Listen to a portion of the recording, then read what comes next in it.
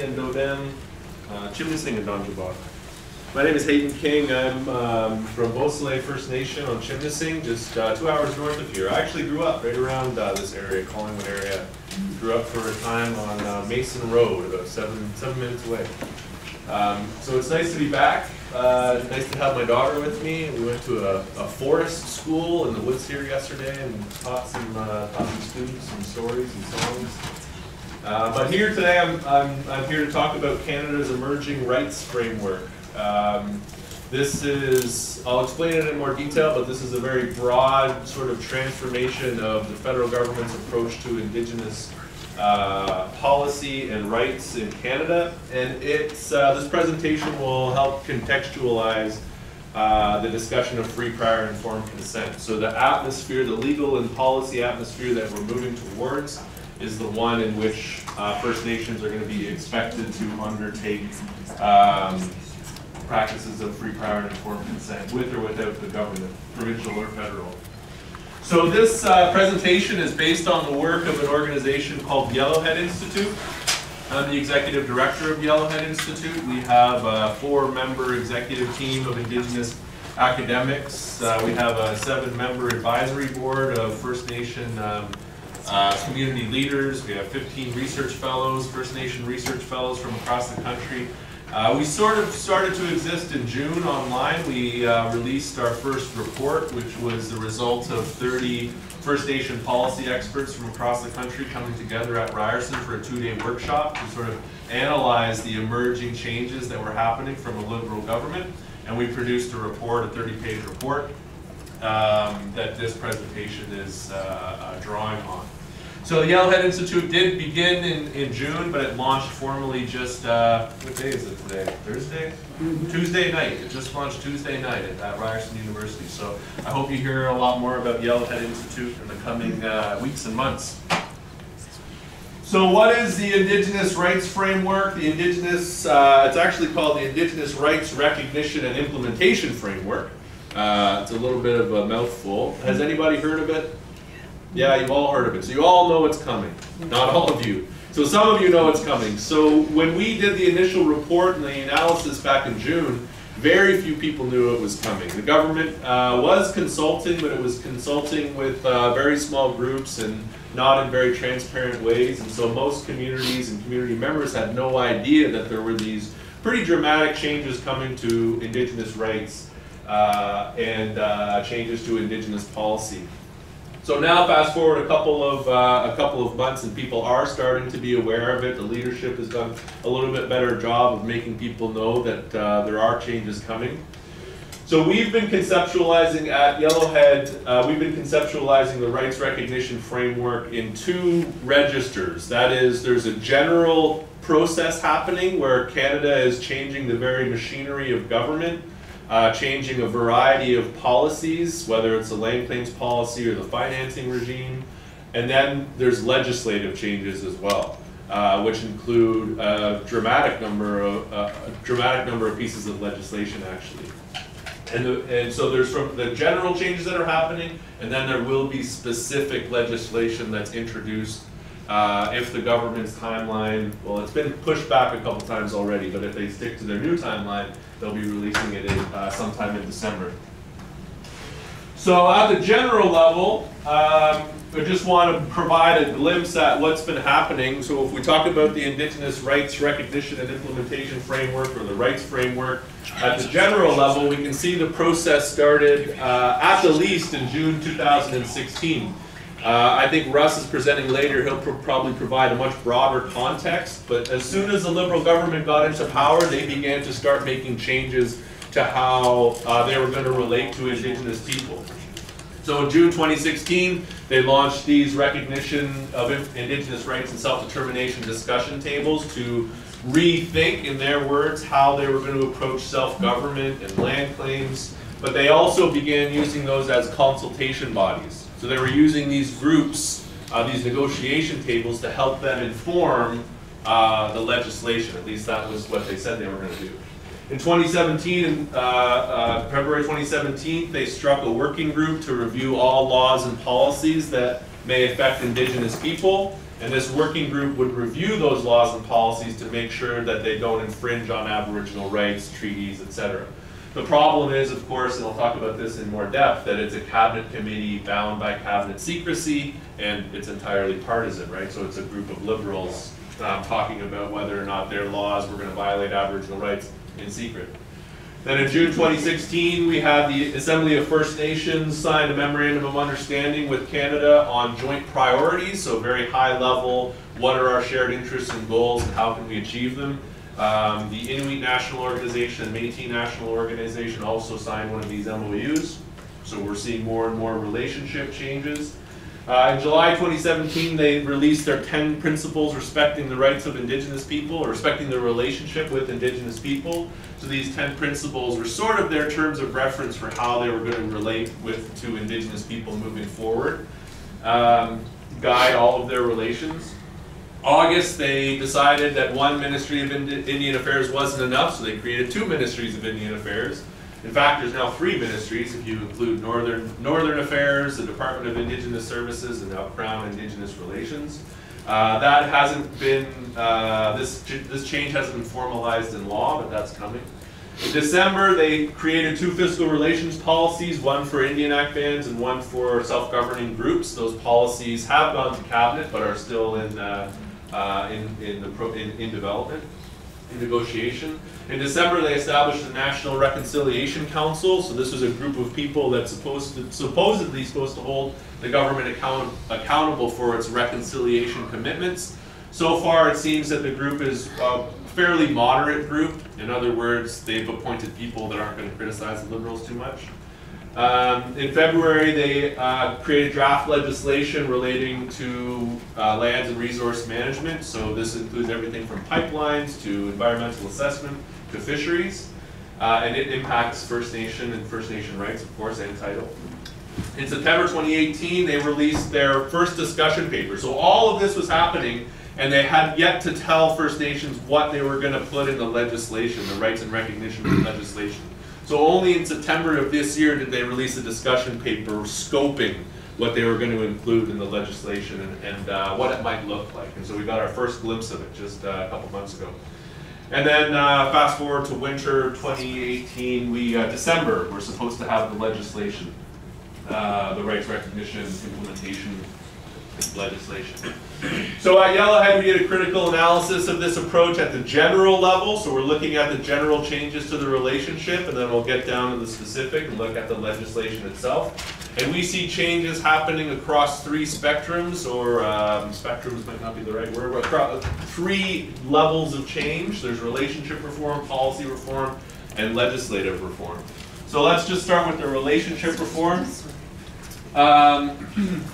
So in the relationship reform, I started to mention some of the changes that they were going to make. The first of these changes was the release of the 10 principles. Has everybody heard of the 10 principles? 10 principles respecting the relationship with Indigenous people. So I think they were received initially with some support from First Nations because there was a lot of positive language, you know, nation to nation, reconciliation, jurisdiction, etc., etc. But when you look very closely at the 10 principles, you realize pretty quickly that they certainly reinforce the notion of Canadian Confederation. So the 10 principles say we're not going to change anything fundamental about Canadian Confederation. The provinces have their powers via the Constitution. Federal government has their powers via the Constitution. And any discussion we have with First Nations through this 10 principles is not going to upset that framework. And I think that's our sort of first indication that nothing fundamental about Canada or its institutions are going to change. But there's also a number of other concerning elements in the 10 principles. There is an aspirational mention of free, prior, and informed consent. But of course it continues to be restricted to aspirational, which is maybe the most significant trend in Canada's discursive relationship with First Nations. You know, we'll try to do this, we want to do that, we promise to do this. And they emphasize the power of Canada to infringe on Aboriginal rights. So of course the courts have upheld Canada and the province's ability to infringe on Aboriginal rights and title, and so the Executive of Canada is also upholding that. Now the principles do say we're going to do everything we can to be polite and nice about it, but we will still infringe on your rights and title. So the 10 principles were part of the relationship reform. Another aspect of the relationship reform was these 3 MOUs that I mentioned with each of the national organizations, national Indigenous organizations, Inuit, Métis, AFN. There's also something similar for Native women and the modern treaty holders. So this was, I think, welcomed by a lot of First Nation leaders at the time. In fact, the Métis are infatuated with this idea, and I think that it's partly because we've had 10 years of a previous government that really wasn't interested in sitting down with First Nations to talk about anything. And so now we have these 3 MOUs, but the challenge that we see happening is that while Canada and the AFN in particular are saying no decisions are being made at these tables, at this Crown Indigenous table, we do see decisions being made on joint priorities going in particular directions. And this is being done without going to communities and saying, you know, what do you want? How can we realize your aspirations? How do you conceptualize your rights, title? What are your goals? Instead, the AFN is making those decisions. Not necessarily paying attention to what First Nations are advocating for. And so that's problematic, I think. And so for initially, I think that this is less the case now. I think the AFN has recognized the criticism and stepped back a little bit. But Canada, I think, would prefer that the nation-to-nation relationship was Canada-AFN. It would be convenient for them. The AFN would be a nice one-stop consultation shop. And then finally, on relationship reform, there was the structural changes to the federal government's bureaucracy. So that meant that we took Indian Affairs and Northern Development Canada. It's really remarkable if you step back and think about how many name changes this ministry has had over the past 50 years. You know, Department of Indian Affairs, Ministry of Aboriginal Affairs, Ministry of Indigenous Affairs, and now we have the Ministry of Crown Indigenous Relations and the Department of Indigenous Services. And since June, since we did this work, they've taken Northern Affairs and split Northern Affairs off, and now Northern Affairs is with Dominic LeBlanc, and I can't remember what other portfolio he has, but intergovernmental. Pardon me? I think it's intergovernmental affairs. Intergovernmental, what is it? So now there's effectively 3 ministries that have primary. I mean, all ministries. The Ministry of Health, Education have Indigenous departments, Attorney General, but we have these 3 Indigenous relations ministries, and so they cleaved this off. And I think, interestingly, again, the Liberals are very savvy, right? They're very savvy. They have looked at recommendations that have been made in the past. And so in 1996, the Royal Commission on Aboriginal Peoples actually said we should split, we should make 2 ministries.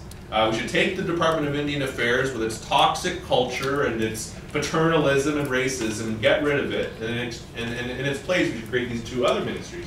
One for diplomatic relations with treaty holders and to negotiate treaties and to figure out what our relationship is going to be, and then the other to administer services which are owed via treaty. And so they took that idea, but now we're at the place where nobody really knows what CERNA is doing versus what ISK is doing. I don't think that bureaucrats within either of those ministries know what they're doing. They didn't know that they were being split. There was much confusion in the months that preceded about who was going into which department. And now today, we don't really know, because if we think about treaties as providing education, healthcare, housing infrastructure, well, those are services. So who are we talking to about that? Is it the Department of Indigenous Services, or is it the Department of Crown Indigenous Relations? And so there's a lot of confusion over this. We don't know how this is going to impact Aboriginal rights, title, and treaties. Our Aboriginal rights is Crown Indigenous Relations responsible for Section 35 rights? Is the Department of Indigenous Services responsible for Section 9124 rights? We're not sure. Now, the Department of Indigenous Services, the Minister Philpott has said that she wants to work herself out of a job. So we know that the goal of the federal government is to devolve services to First Nations. so that the Department of Indigenous Services no longer exists. So that was a major structural concern, or relationship reform, but it is not without concerns. So moving on from a relationship reform onto policy reform, there are a tremendous amount of policy changes that have been proposed by the government in its 3 years in power. And I'll go through some of them kind of briefly, pretty briefly. So first, the federal government, if it wants to devolve service delivery to First Nations, which has slowly been happening since the 60s and 70s, right? Indian control of Indian education, breaking down residential schools, gradually allowing First Nations to administer those services, administer some health care services, administer some child welfare services, while the federal government wants to continue with that trend. So it wants to, quote unquote, reconstitute nations to be able to do that. Now what reconstituting nations means to them, they have said, we don't care how you reconstitute your nations. We just want you to reconstitute your nations. And what they would like to see is that smaller First Nations come together and form aggregates. So they don't believe that it works out, it doesn't make economic sense for a single First Nation to deliver services to a small population. It doesn't make economic sense for them. So what they would like to see is First Nations amalgamate into regional groupings. You can do it via treaty, you can do it via tribal council, you can do it via nation, you could do it via a couple First Nations getting together, pooling your resources and delivering child welfare services to those communities. So they hold up all the time. The Anishinaabe Nation, I don't know if they ever expected this to happen, but Carolyn Bennett, everywhere she goes, she holds up the Anishinaabe education system as a wonderful, shining example. Meanwhile, in our community, no one knows what the AES is doing or how it's working. But meanwhile, it's this miracle of First Nation self-government. So, but that's what they want more of. They want more AES, they want more child welfare, aggregate. And I'm not saying aggregation is a bad idea in principle. It makes a lot of sense, actually. But that's what the federal government wants to do. Reconstitute nations means aggregation and then service delivery. So a lot of the funding that's available, and if you're working in your community right now, you will have gotten emails and notices from the federal government that there's nation building money available and community capacity building money available. And so you can access those funds and figure out how to build your nation up to deliver services. Second on policy reform is fiscal capacity. So Canada wants to build Canada wants First Nations to build administrative capacity, but they also want First Nations to build financial capacity. And so the new fiscal relationship, what the Liberals are moving towards a new fiscal relationship. I mean, everybody recognizes we need a new financing regime. We have had 20 years of cuts to our communities. First Nations, this started in 1996 with Paul Martin, the 2% cap. 2% cap on all funding for First Nations. Meanwhile, population growth and inflation is outstripping 2% a year. So that means an annual cut for 2 years. That means 20 years, not even 20 years, of course, 150 years of chronic underfunding to First Nations to deliver the programs and services to survive we've been experiencing. So everybody recognizes we have to repeal the financing regime.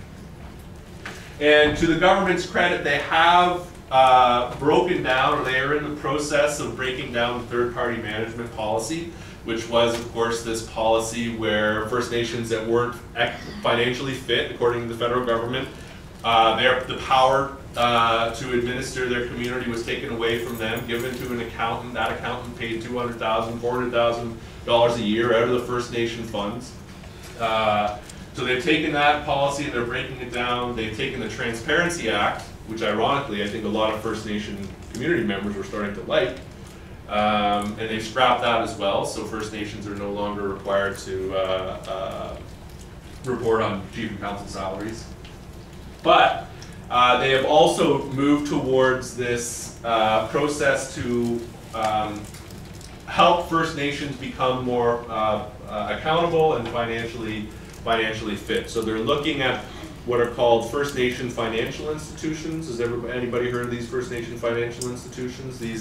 sort of vague organizations that are supposed to be First Nation led, but the process for appointing members is unclear. And these organizations are going to help communities build financial capacity, and they're also going to test whether or not First Nations are suitable for the big reveal of the Liberal government's new fiscal policy, which is the 10-year grants. So everybody knows the 1-year planning horizon that First Nations typically have to operate under is ridiculous. Nobody can plan anything from a year-to-year planning horizon. And so some communities have been able to break out of that, many other communities haven't. Now the federal government has said, we are going to give you 10 years of funding. So it'll be, what does Perry Bellegarde say? Stable, reliable, consistent funding. So we'll know how much money we'll have over those 10 years. Now, that's wonderful. If you can prove that you're financially fit, you have your accounting processes, your financial regulations in place, then you can qualify for these 10-year grants. Federal government says 250 communities are interested in these 10-year grants already. We don't know what interested means, but 250 have expressed some interest. So if you can go through the process and you qualify, you'll get the 10-year grants. Now, this is the catch. Nothing in the policy right now, nothing in any federal official statement has talked one sentence or one word about redistributing wealth or resources. So federal government's not talking about dramatically increasing funding or transferring wealth to First Nations. So the result could be you go through this process and apply for 10 years of chronic underfunding. Of course, there is more money in the budget for services, but we do not see the level of funding that's required to address the chronic underfunding. We don't see anything in the fiscal policy that says we're actually going to significantly increase what First Nations are owed. And then things are a little bit sunnier, shall I say, for modern treaty holders. I think that depending on your situation, the rights framework is going to affect you differently. If you're an Indian Act fan with a historic treaty, you're going to be very affected by this. If you're a self-governing First Nation in a modern treaty, it's going to affect you less. But part of the rights framework legislation is going back and figuring out how to fix the modern treaties, because we've created some over the course of 40 years, there's something like 18 modern treaties, I think, 20 modern treaties, which covers all the areas of land where no treaty was ever made, of course. And those First Nations in one Inuit group, well actually a couple of Inuit groups were expected to surrender an extinguished title on 90% of their territory. They get to keep 10%, 1% subsurface, then they get all the $300 million, and they get self-government. I mean, I think critics have rightly pointed out how this is a very limited form of self-government.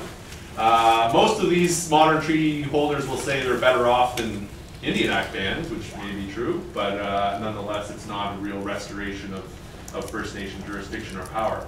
But what the federal government is doing is saying we're going to fix the implementation problems, because every single one of these modern treaty holders, except for one, has had to form an organization called the Land Claims Coalition of Canada just to lobby the federal government to implement the treaties, the modern treaties. So what happened to historic treaties is basically now happening to modern treaties.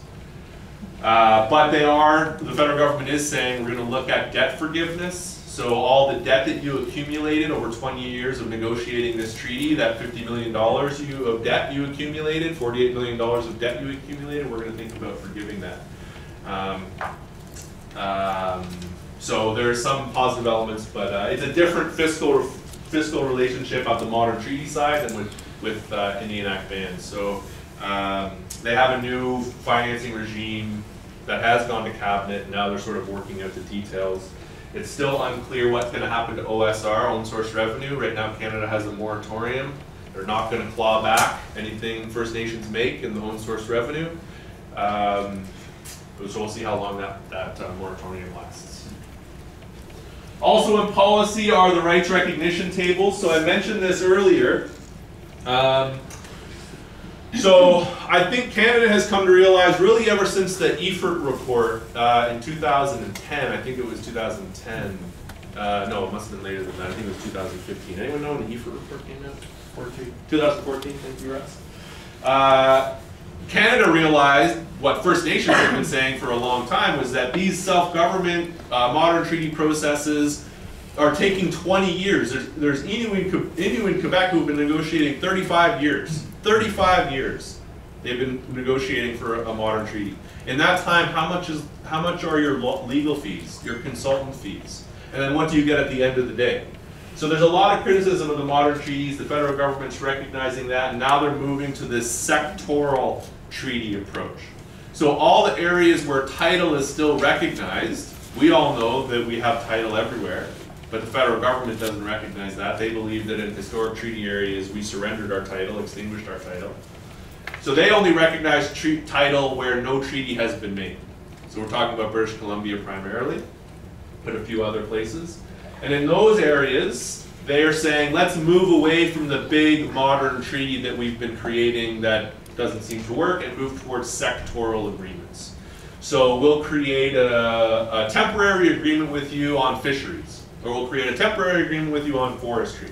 We'll give you some money over 5 years to get access to your land to exploit those resources, basically. But we won't extinguish your title anymore, so they say. They've moved from, of course, extinguishment to modification to certainty to non-assertion. They've tried to come up with 4 or 5 different concepts or euphemisms for extinguishment, but they're still pushing it.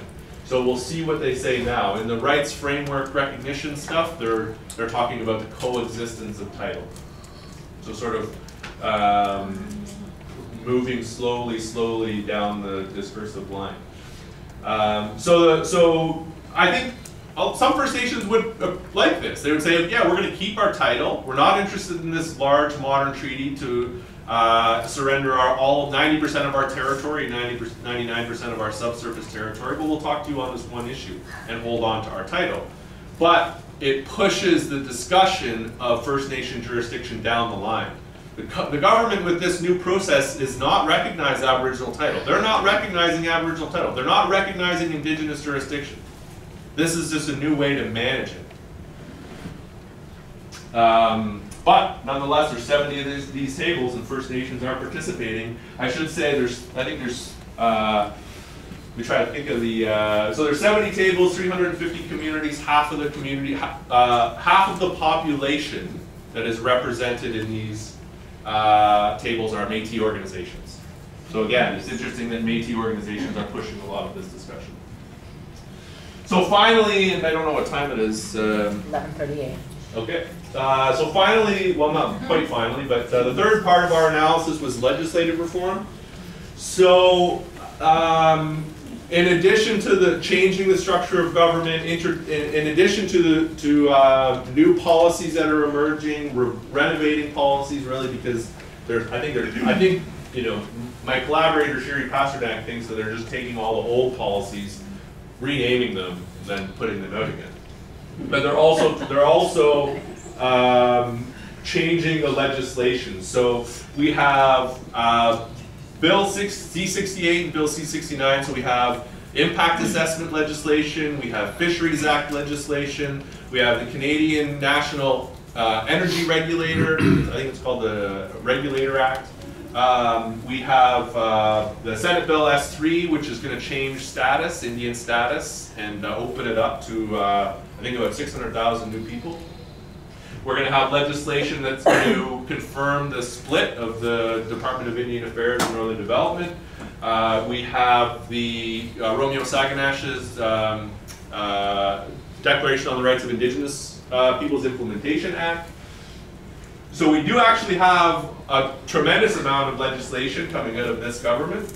As I said before, each of these pieces of legislation is going through the quote-unquote decolonization process, where a decolonization committee of Liberal cabinet members, protected by cabinet secrecy, says this is what we think Aboriginal rights are, and this piece of legislation passes our test, or it doesn't pass our test. So each of these pieces of legislation, well, the omnibus legislation for fisheries and impact assessment went through this process. We do know who sits on that committee, but we don't know much else about that. So just sort of quickly about the scope of the legislation. You can't really see this chart here, but so I think it's important to emphasize that this is an incredibly active government when it comes to legislation. So since Confederation, there have been 41 pieces of legislation introduced and passed affecting Indigenous people, specifically. For legislation specifically affecting First Nation people. In this government's tenure, 16 pieces of legislation have been passed or are introduced, specifically affecting First Nation. That means that 41% of all legislation affecting Indigenous people will have been passed, if they all passed, by this government. That's tremendous. Now, some of the pieces of legislation are pretty benign. You know, we want to recognize orange shirts or National Reconciliation Day or something like that. But they do include, as I said, environmental assessment, the changes to the National Energy Board, the Fisheries Act, Splitting INAC, languages legislation, rights recognition legislation, which is coming in December. So all this legislation is going to have a significant impact. And it also gives us a sneak peek at how the federal government is conceiving Indigenous rights. So for instance, the impact, the analysis of the Fisheries Act is actually saying it's not a bad piece of legislation for First Nations, actually. It's pretty decent. It includes participation, it includes the incorporation of Indigenous knowledge. It does not recognize Indigenous jurisdiction or title, of course, or consent. But the impact assessment legislation is a little bit more constrained. So that is the one area where you would expect to see free, prior, and informed consent incorporated into the legislation, because of course it's through the environmental assessment process or impact assessment process where the duty to consult is triggered. So a significant project, not a small scale project, but a significant project goes through the environmental assessment process. They figure out whose treaty territories there are or who's asserting treaty rights there. Then they go and consult with them and they say, hey, this project's going to happen. If it's a small project, they might write you a letter. If it's a big project, they might invite you in for a meeting. So it's in this legislation that we would expect to see some mention of free, prior, and informed consent. And in fact, the expert panels, sometimes Canada pulls together an expert panel to study an issue and make recommendations. The expert panel on environmental assessment said include consent in the legislation. The federal government did. So we get a sense of what the rights recognition framework is going to include and what it's not going to include. And it's not going to include consent. So the legislation specifically on the rights recognition, we got our first glimpse of what's probably going to be in that legislation in September when they released their proposal. The proposal was, I think, roundly criticized by First Nations across the country, at least those that were at the AFN National Assembly in September. It effectively has 4 components, so we sort of know what to expect now, although the federal government, we'll see what happens. But it's going to emphasize a way out of the Indian Act. So the federal government is going to say, finally, we have this process to get out of the Indian Act. Now, of course, we've got to contextualize this. It's been attempted in the past with the 1969 White Paper, the Governance Act in the mid-2000s, Charlottetown Accord, of course. Now we have the Trudeau government's attempt to do so with the Rights Recognition Framework Implementation Act. So it's going to be an opt-in process, opt out of the Indian Act, opt into the rights recognition process. And if you can aggregate your First Nations, get your financing regime in place, figure out how you're going to deliver services, Canada will recognize you as a self-governing First Nation. So it's interesting and sort of ironic, you know, because you have Carolyn Bennett saying, we're going to get out of the way of First Nations who want to be self-governing. And then here they are, they're going to create this legislation that puts the federal government right in the middle, right in the path. It says, if you want to be self-governing, we got to recognize you first. And then you can go on beyond your way and take on the devolution of services. So it's really federal recognition legislation. The government is giving itself the powers in law to recognize who's self-governing and who's not. And you go back to that impact assessment legislation or fisheries legislation or regulatory act legislation, and it uses strange words like indigenous governing body. You know, not Indian band, not First Nation. So even that legislation has been drafted to an eye towards the rights framework legislation. And then there's an open-ended negotiation process. So right now the federal government is experimenting with this mandate-less negotiation process. Is anybody sitting at one of these recognition and rights framework tables? Recognition, self-determination tables? Well, apparently the negotiators from the federal government are given, they're given a non-mandate from cabinet to say, everything's on the table, we'll sort it out. If we come to an agreement, then we'll go back to the cabinet and get permission and then sort it out, as opposed to having a very narrow negotiating mandate. So they want to have this open-ended negotiation process. They're willing to discuss a number of issues under self-government. Of course, we know that none of those issues can infringe on provincial powers, because the rights recognition framework is fundamentally, above all, a protection of provincial powers framework. Nothing fundamentally is going to change about Confederation, from the 10 principles down to this recognition framework. Now, to the federal government's credit, I'm not sure if I want to give them credit for this, but they are willing to create a recognition advisory body. So if they need advice or guidance on whether or not to recognize a First Nation or a reconstituted nation as self-governing, then they're going to create one of two options: a permanent body that will give advice to the federal government, yes, they should qualify for self-government, or no, they shouldn't, or an ad hoc case-by-case body that will do effectively the same thing. So the legislation, I'm not so sure. I think Russ maybe might elaborate what he thinks is going to be in the legislation in his presentation, but I have a very hard time believing that the federal government is going to say, this is what Section 35 rights are, A, B, C, D, E, F, G, and H. They may, but I think they'll say that self-government is a Section 35 right, here's what self-government is, and then we'll be in a little bit of a pickle after that, because the space is going to be service delivery. So this is a little bit of a chart. You can't really see it. The resolution on this PowerPoint presentation is not effective, but nor high. So the rights recognition framework sort of looks like this, if you can follow along. And again, this is primarily for historic treaty and Indian Act First Nation bands. Doesn't really apply to modern treaty holders. And in fact, there are elements of the modern treaty relationship, self-governing relationship over there. But basically, the federal government is envisioning a transitionary process. So this is happening right now. You know it's all happening. Every time you get money for a membership code or an election code or a financial regulations code, that's what this is about. You're writing those codes in preparation to become self-government, right? Canada wants you to build capacity. So reconstitute nations, start thinking about regional service delivery, Anishinaabe Nation, Anishinaabe Child Welfare System, Manitoba First Nation Child Welfare System, BC Housing Authority, BC Health Authority. Create comprehensive community plans, you know, get yourself in order, figure out what your community wants, how you want to get it, who has responsibility, how much it's going to cost, build your financial capacity. You do all of those things in this transitionary process, then the legislation will drop, and then you can apply to be a reconstituted or self-governing nation, and you can have reserve-based self-government, reserve-based. You can take on service delivery in an aggregated form. Remember, I think larger First Nations will be qualified to deliver their own services. 6 nations will be fine. But other smaller communities will have to combine their resources. I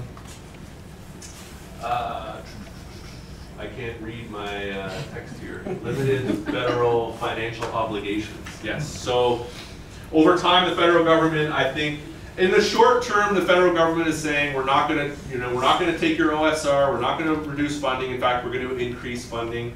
But I suspect if modern treaty self-government is a model, they will expect over time First Nations to start upping their service fees, taxes in other words, and they will start asking First Nations to look at different land tenure systems. Restricted access to traditional territories. So this is underlying everything in the rights framework is land. There is no discussion of land. in the rights framework process. And in fact, it goes so far as to protect the province's powers. As I said, constitutionally, it's the provinces that have powers over lands, resources in their jurisdiction. So if you're not going to bring provinces into this discussion, then you're not going to redistribute land.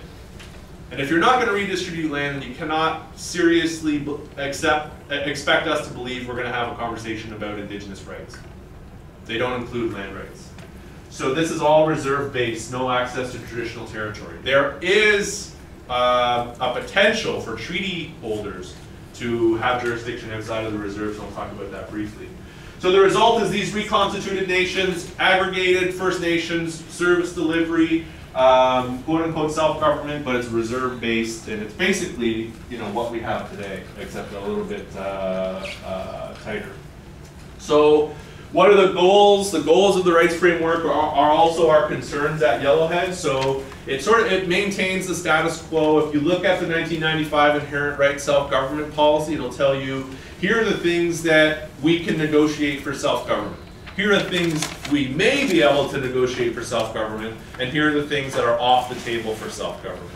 And I think that you know, the Inherent Right Policy very clearly says self-government exists within Canadian constitutional framework, not outside of it. Provinces are protected. So it's very much in line with the existing Inherent Right Policy, though it does include more flexible mechanisms of self-government, so sectoral agreements or incremental self-government agreements.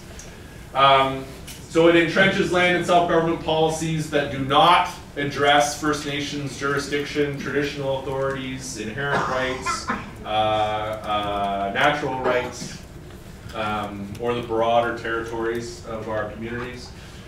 It does say get out of the Indian Act, but what it says to get into is this new form of delegated authority, devolution, aggregated service delivery populations.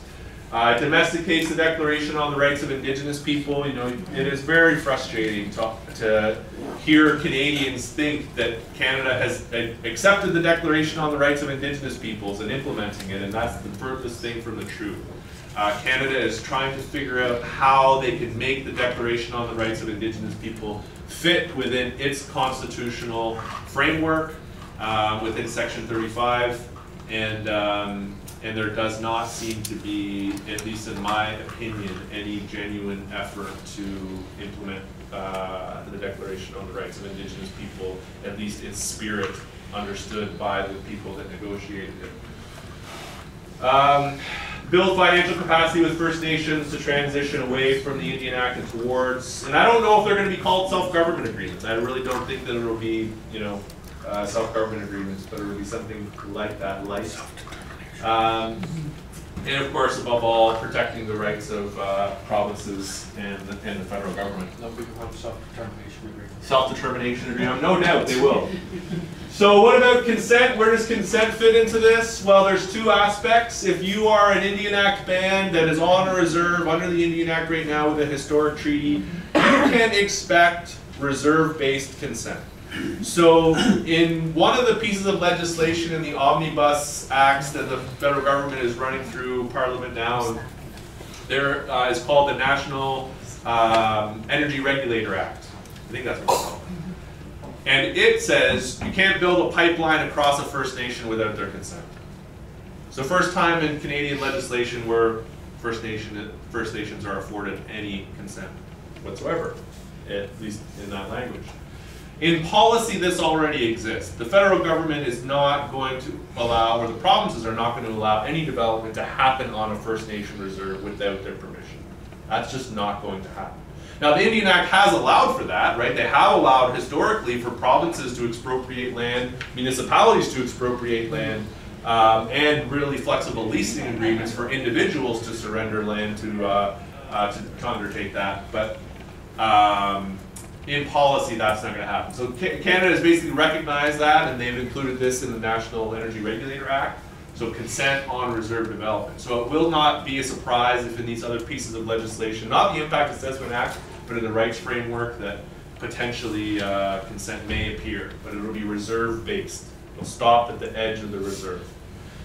And then if you have title, you may, depending on how negotiations go and what the rights framework looks like at the end of the day, get your title recognized and then enter into either a co-management regime or a power sharing regime, and you could probably sit at a table, maybe 3 First Nation representatives, maybe a provincial representative and a federal representative, or 2 provincial representatives, and you can share decision-making power over that land. But there will be no recognition of First Nation power. There will be no consent on title lands, at these title lands that the federal government recognizes. Let's keep in mind that the federal government has not yet to date ever recognized the First Nation interpretation of historic treaties. So they continue and courts continue to uphold the very narrow, very conservative written word on treaties. They continue to privilege that, and that's what continues to dispossess us of our lands if we're in historic treaty areas. So that's what the rights framework is about. The federal government, whether it's Minister Philpott, Minister Bennett, Justin Trudeau, Jody Wilson-Raybould, will tell you wonderful things about this process and about this legislation and about the general changes that are happening. And I think for a lot of our communities, we have been sitting down for too much of this discussion and not paying attention, close attention to what's happening, because that is not the case. What's happening is a threat to our inherent rights and our treaty rights through this process. Is it going to be worse than what we currently have right now under the Indian Act? Maybe not. Are there some positive elements of the rights framework that will help us build capacity and deliver services better? Probably. But is it actually going to recognize our rights, our title, our jurisdiction? No. And in fact, it's going to truncate it. So if you have any leaders, if you have any political leaders or First Nation leaders or national chiefs or anybody that tells you that this is a great thing for First Nations, or that it's not written yet and be patient, hold on, let's see about it, they're misleading. That's my opinion and the opinion of my colleagues at the Yellowhead Institute anyway. So I don't know if I have time for questions. Do I have time for questions? 2 minutes. Sure. Okay, 2 minutes for questions. I don't know if anybody has a question. Yeah. Okay, my name is Billy Wadsworth. I'm from the Blood Tribe Blackfoot Confederacy. I was a councilman last term. I'm not a councilman anymore. In 2016, I think it was, well, let me just fast forward. I won't get to all that other stuff. I had a bunch of questions. But so what are your thoughts on the MOU, the modern MOUs that are being written right now? We had an MOU written by an agreement with our nation and the feds, and there was no terms of that MOU that was presented to us by our leadership. And I'm just wondering, what do you think? What are your thoughts on those MOUs? I think that for First Nations that have had such difficulty getting any federal officials to sit down with them at the table on a regular basis, the MOUs are a good thing. Because the MOUs don't really spell anything out. All they say is, we're going to commit to meet with you every 3 months, or we're going to commit to meet with you twice a year, or something like that. And these are our shared concerns. We're going to work on figuring that out. So if the MOUs actually they actually send people regularly to meet and have any robust, significant conversation, then I think the MOUs are probably a good thing. Like, it's a good thing to have that open negotiation and sit down and talk. I do think that what's on the table for negotiation is going to be constrained. So I think the federal government is coming to the table more than, of course, the Conservative government did over 10 years to have conversations, but I don't think that the scope of the discussions is going to be much more substantive than they have been in the past. And I'm also concerned that this federal government is basically processing us to death. Another process on top of another process on top of another process. You know, if they were serious about this discussion, then the Blood Tribe would come to the table and say, this is what we want, and the federal government would sit down and say, okay, here you go. I don't think that's going to happen, but, you know. Go see Rachel now. Yeah. All right. Well, unless there's anything else, thank you for your attention and coming, and good luck with the rest of the conference. And you can learn more about the Yellowhead Institute here, and we have our 30-page report on analyzing the rights framework at yellowheadinstitute.org. All right.